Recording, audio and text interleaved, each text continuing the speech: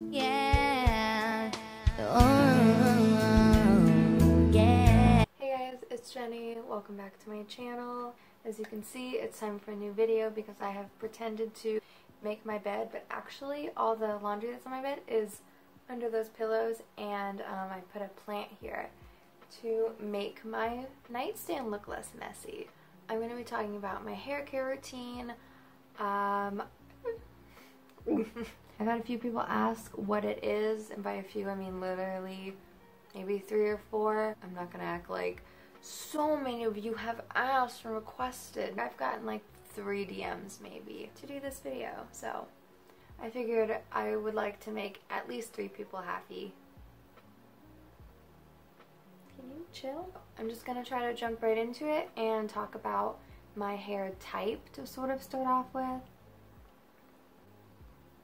The texture of my hair is wavy. Is that the texture? My hair probably doesn't look like it just from looking at it in this ponytail, but my hair is very wavy, and it's kind of a mix between normal to coarse. I have like a mix of texture, like some strands will be really coarse and kind of like kinky curlies, and then a lot of other parts of my hair are just like, especially on the underside, like the bottom half of my hair are much more like fine to normal, and then near like the crown top of my hair it tends to be more coarse. That's always fun to have a mix of textures because the coarser parts of my hair tend to be frizzier and they need more like moisture, and then but then the more fine parts of my hair will get really weighed down and greasy if I do like a heavy hair mask. It's kind of confusing. My hair is semi-low porosity. Like when I get in the shower, it takes like a good few minutes to like actually get wet. Like I can stand in the shower for a few minutes and like the underside of my hair will still be like dry, and then once it is wet, it stays wet for so long. Like my hair will take over 5 hours to dry because it's also very thick, which brings me to if my hair is thick or dense. I've tried to do so many Google searches, gotten into the curly girl method, as a lot of people have, even though I understand I do not have curly hair. From what I've Googled, it seems like density is like how much hair you have, like how easy it is to see your scalp, and thickness is the strands. I'm honestly not sure. Whatever word you want to use, I have a lot of it. It's very heavy because it's also very long.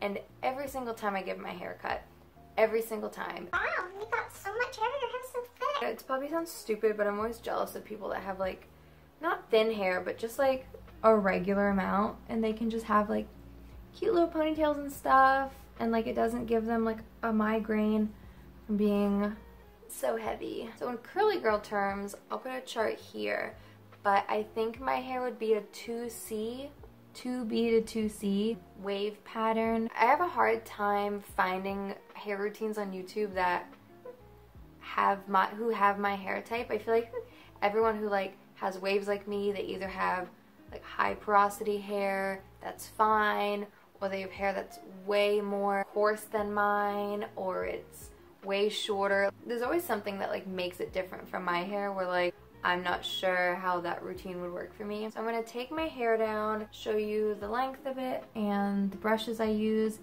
and all that. Ow. Ow. Okay, so this is what we're working with. It's just about to the under boob. It's also layered, as you can see. I have like shorter pieces here, and these pieces, I don't know what they are. I don't remember the last time I've had like a professional haircut. So I've been cutting my hair myself using a technique I saw Jenna Marbles use when she cut her hair. I think she got that technique from an actual person, so I'll link that below, but it basically involves taking all your hair, flipping it forward, and putting it like in a ponytail. It gives you access to like all the layers. So I basically just like start with the longest and I separate it, and then I clip that back and I just trim it and then clip that this way and then let this down. I actually did that yesterday, so I'll insert a clip of that if you kind of want to see like the actual process of it. If not, you can skip it. That's cool.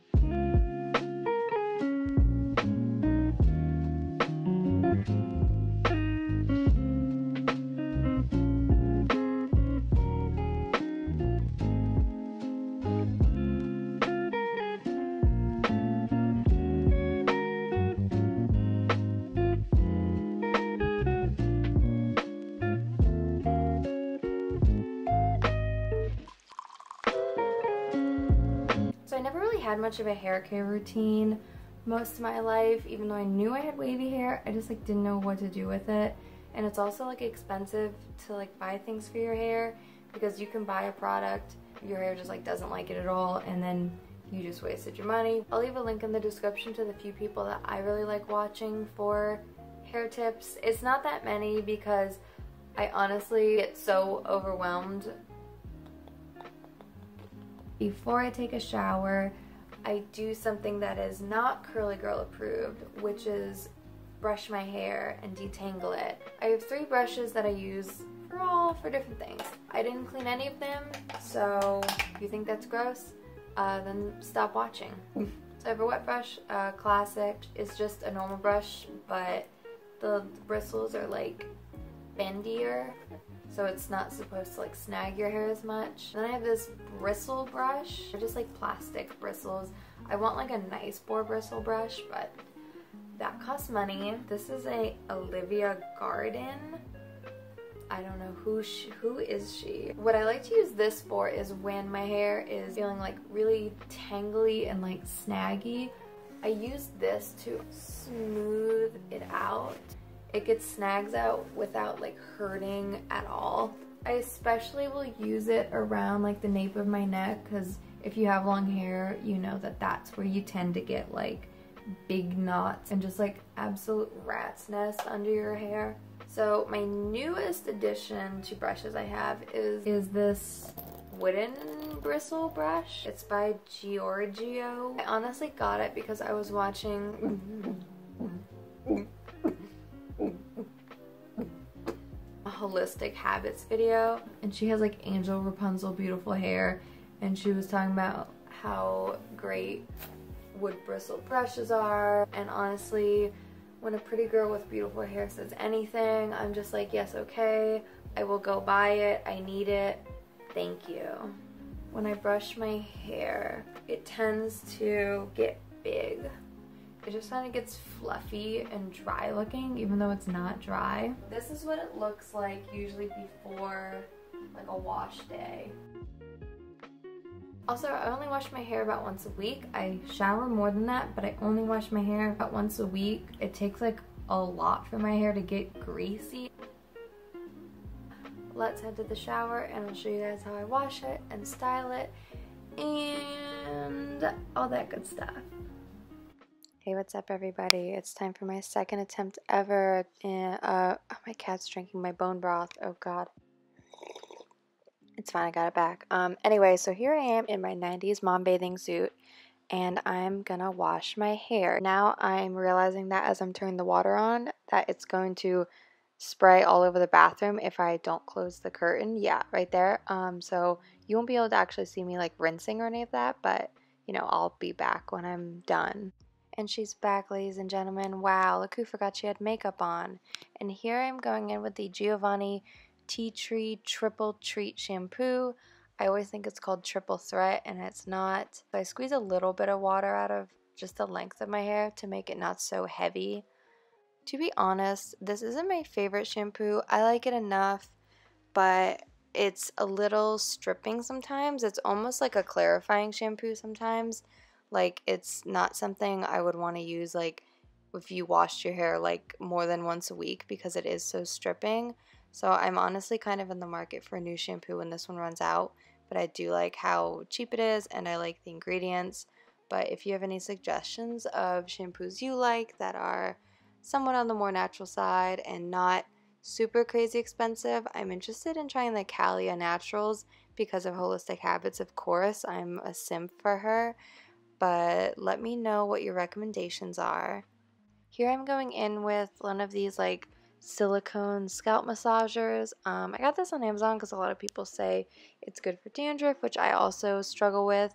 I can't exactly say I've seen like a huge difference in it helping that issue, but it feels really nice, and I think it helps probably like get some debris off your scalp. But honestly, the little spikes are sometimes a little too sharp in my opinion, and I like the way the like pads of my fingers feel better. But anyway, I do it just because I have it. Here's when I finally realized that I had makeup on this whole time and I forgot, and I've looked like a crazy person this whole time. And I attempt to remedy this situation. Amazing. Okay, great. Moving on. So now it's time for conditioner, and I'm just gently squeezing a little bit of water out of my hair. I just find, maybe it's just with this conditioner, but it's hard to work through sopping wet hair. So I just squeeze out a little bit, and I'm singing to Taylor Swift, Stream Folklore. And this is the Tea Tree Triple Treat Giovanni, the conditioner that goes with the shampoo. And I feel the same way about it. It's fine. It's not the easiest, as you can see me struggling a little bit to finger detangle. It's not the easiest to detangle with, and when you have hair like mine that is like so thick and kind of frizzy, and I just like really need that extra slippery sloop slop, that wop wop conditioner to get through my hair, and this one just ain't it. But again, I'll use it till I'm done with it. Now I'm just going in with my wet brush after I finger detangle just to like evenly distribute the product and then conditioner. Here I am doing the other side, doing a little squishy to condishy. One of those steps that I really don't know if it does anything, but I do it because why not? That's what the ladies on the internet say to do. And here I am being grossed out by all the shedding coming out of my hair from detangling, sticking it to the wall like a monster. And then just more detangling, more brushing, more of that, some squishing, some smoothing. I don't even know what I'm doing at this point. I didn't realize I'd do this for so long.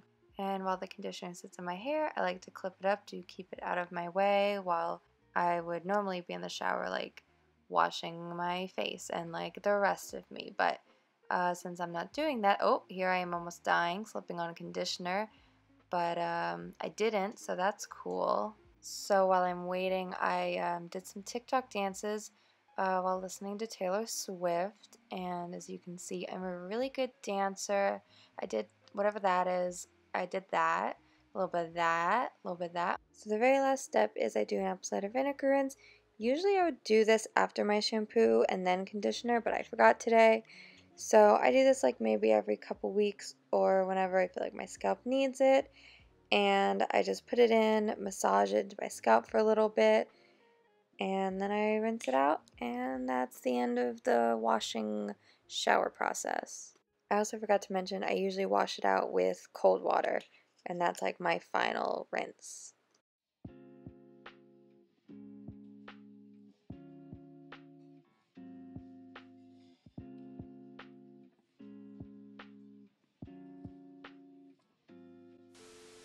I realized at some point in the shower recording process I meant to hit pause and I didn't, so then when I thought I was hitting record, the very last step got cut out. I'm putting in the Pacifica Pineapple Swirl Curl Defining Cream. I rinsed the apple cider vinegar out, gave my hair like a gentle squeeze to get any excess water out, and then I put maybe like that big size glob of this in my hand. I split my hair in two, and I rub it in, and I just kind of start down here, and I just kind of glaze it over all of my hair, and then I flip my head over and did like lots of scrunching, and then I plot. So that's all you missed as far as my routine. To be honest, I don't know if this does anything. It smells so fucking good, so that's why I really like using it. Now I'm plopping my hair in a big t-shirt for about 20 to 30 minutes. I don't know how effective it is for my hair, but I just do it.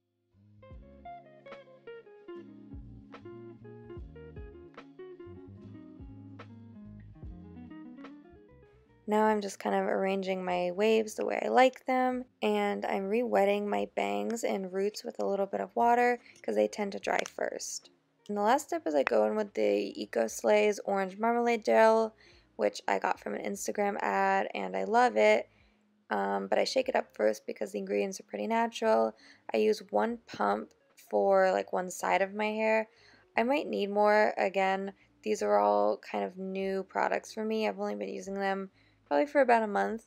So I'm just kind of now learning how much, how little, what ways to use them. I also like to take my little spray bottle and emulsify the gel with a little bit of water in my hands. I'm in the bathroom standing at the sink when I'm doing this, so I'll just get a little bit of water in my hands and just kind of mix it in my hands with the gel, and that just seems to help kind of coat my hair better. So this is what my hair looks like after scrunching with the gel. It's still pretty wet at this point. I can't tell if I'm being overly thorough by showing every step, but I just want to be sure I'm showing the full process. So the newest step of my routine that I'm still learning how to do is diffusing my hair. I honestly just bought this hairbrush like 2 weeks ago, so this was really my first time using it. The drying method I'm using I learned from µ_Courtney on YouTube. It's called Pixie Curl Diffusing, I believe. You can look up on YouTube how to do it exactly. I was really happy with my outcome of that. This is my hair about probably 90% dry, and I'm putting a little alligator clip in my bangs to hold my roots up. I had to run an errand to CVS, so I put my hair in a scarf so it wouldn't get all frizzy and gross. Okay guys, so this is the very last check-in. My hair is 100% dry after I diffused it hours ago. I diffused it and then I ran a couple errands and I ate dinner and I've just been like laying on the couch. I diffused it to about probably 90%, maybe a little more in some parts. I'm still kind of figuring out how to diffuse my hair. This is what my hair looks like after all of that. I don't know if you can see. Yeah. This is what it looks like. Well, this is what it looks like. Usually I would just let it air dry. That tends to give me kind of flatter hair up until like here, and then it starts getting wavy. But I think the diffusing definitely made it look much more like bouncy, which I really like. And I took the little alligator clip, whatever it's called, out. I just use it to like help create like a nice shape where my bangs part. So the only thing I have left to do is scrunch out the crunch, which there isn't much left. There's a few pieces that are like pretty crispy. You get a little bit of a cast with the orange marmalade. My hair frizzes really easily, so I like to use a little oil. I just use this Acure rosehip oil, and then I just go through and I just kind of give everything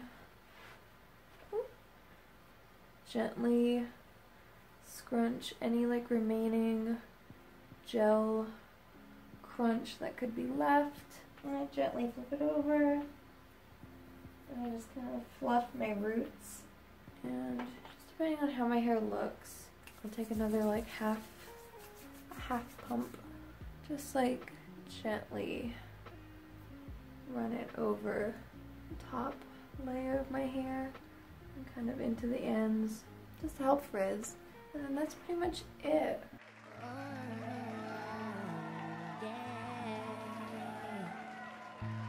Look at that. She's so cute. Thank you so much for watching, and I'll see you guys soon.